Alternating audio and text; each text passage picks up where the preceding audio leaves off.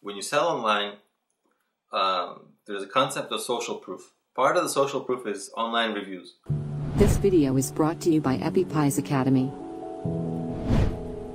Because people they come across your product, they don't know anything about you most of the time, they don't know anything about your product.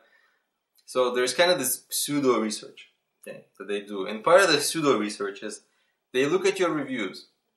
Now you can have 1,000 fake reviews, or right, they won't know it, but they don't have a whole lot of great information to go on. So this is kind of the best information to really go on for people. And most consumers, they do look at reviews. Now here's how you should get good reviews. Okay, first of all, have a good. Feels funny.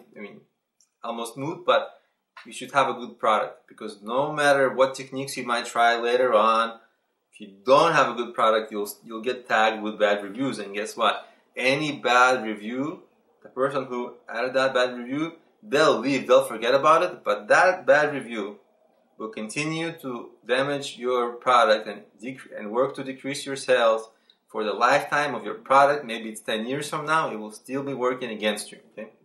So you really have to make your customers happy, because if the customers aren't happy online, if you're selling on a platform where reviews matter, like if you're selling from your own website, if a person doesn't like it, they'll just the most damaging thing they can do is to just go away.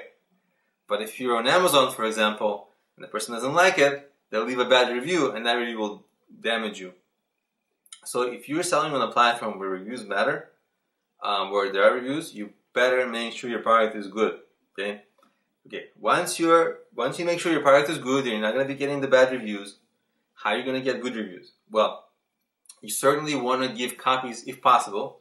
Give copies of your product to family, friends, business contacts, and say, hey, try my product. If you like it, I'd appreciate a nice review. Okay. Some people won't, they'll be like, I don't have time. Why are you making me do this? But some people who get it, they'll help you. Okay. And like this, you can get 10, 20, 30, 50 reviews, depending on the size of your network. And right away, it's kind of like, in a sense, it looks like fake reviews. They aren't like real customers. But, in a sense, they aren't fake reviews, because you really gave it to people. You really gave your product to people. They looked at it, they sampled it, and they wrote a review. So, yes, they're helping you out, but those are real reviews. So, and a lot of people do this. And you're kind of going to have to do this, because you'll see that reviews, good reviews, influence sales to go up. Bad reviews influence sales to go down. Reviews really matter. And so certainly you want to get good reviews whenever possible. If you have, and also it depends on the platform on which your product is on.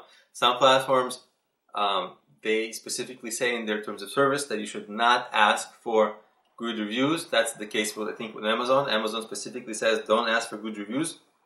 So the way around it is don't ask for good reviews. Say if you like it, please add a review. Okay. There's nothing in that says add a good review. So it's kind of the way around their terms of service. But also, just make sure that you're kind of within the terms of service of whatever platform you're selling on, because you certainly don't want to get banned or, to be considered like using black hat tactics or anything like that. You don't want to risk these things. And so, without specifically asking for nice reviews, if you have any customer who you know for sure is really happy with your product, right? Then that's the way you should say, hey, you see that they're happy, right? Would you mind adding a review to about your experience on our Amazon page or on our Yelp page, whatever. I think Yelp also doesn't like you to ask for reviews, but everybody asks for reviews. So you see how that works, right? You have a happy customer, ask for a review in a way that isn't fishy, right? Is within terms of service of whatever platform you're selling on, okay? And that's a way to get reviews. When you launch, you get your network to give you reviews, and on an ongoing basis, you have your happy customers to give you your reviews.